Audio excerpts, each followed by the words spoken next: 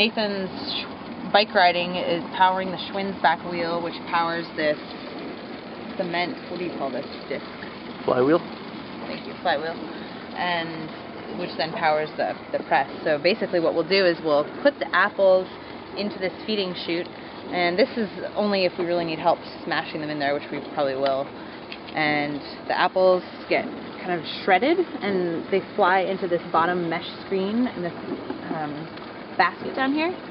And you'll see juice will start running off immediately, so there's that first flush of juice that'll come out.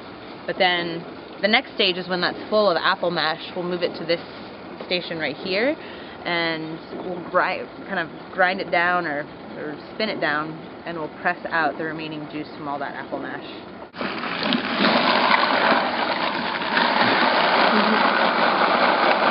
Nice. Oh, so good.